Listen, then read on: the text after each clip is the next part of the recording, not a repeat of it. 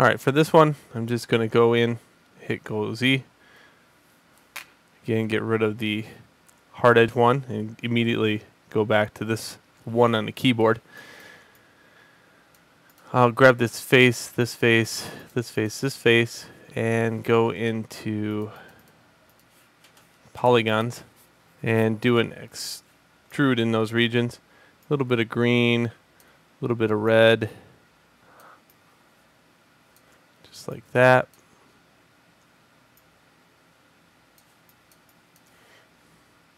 Do it one more time. A little bit of green, a little bit of red. And that should give me a good edge loop in that area in order to do some stuff with the ears later on.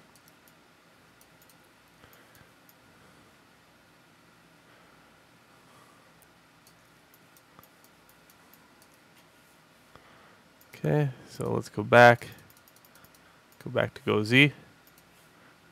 There we go.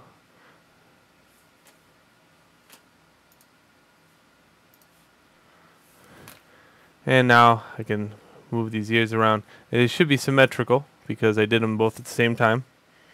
And I'm just going to kind of put these in the place where they need to go. Again, in anywhere below the nose and just about right there.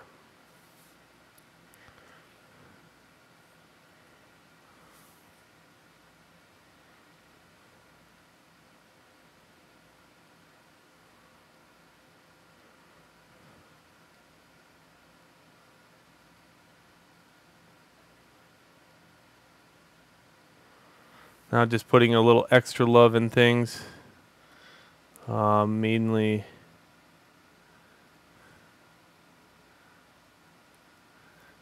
seeing if I have enough edge loops in here to support the face against the neck.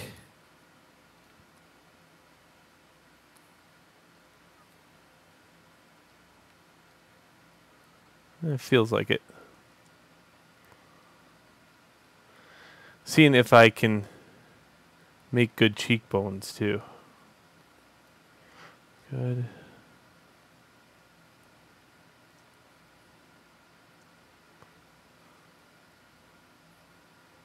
This feels like a big old hot mess to me right down here. Feels like another edge loop.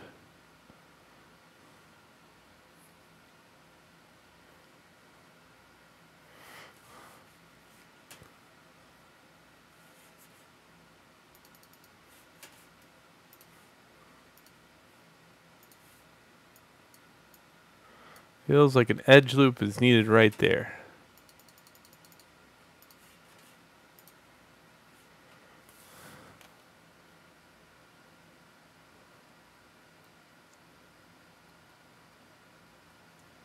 Yeah, it's much better.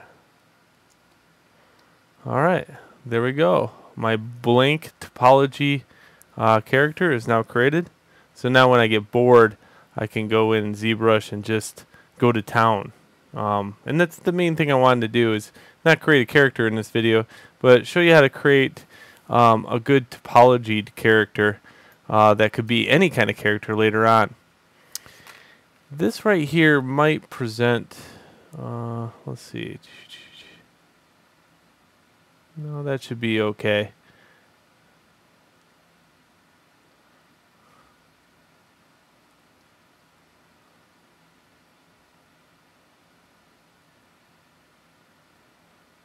Yeah, that should be alright. Alright, so I hope you enjoyed the making of a good topology head from a box. So that's the fun part about it. And I look forward to doing another tutorial in the near future. Enjoy.